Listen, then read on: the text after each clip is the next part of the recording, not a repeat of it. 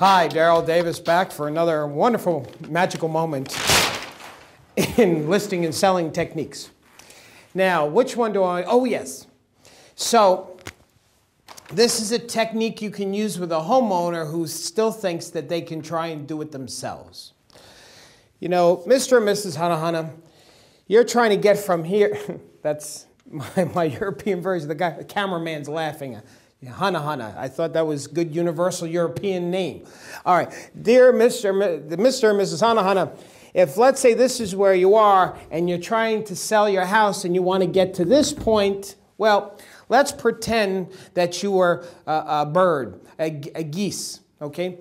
Now, as a geese, you could probably fly from one place, they're laughing again. You could fly from one place to the next by yourself.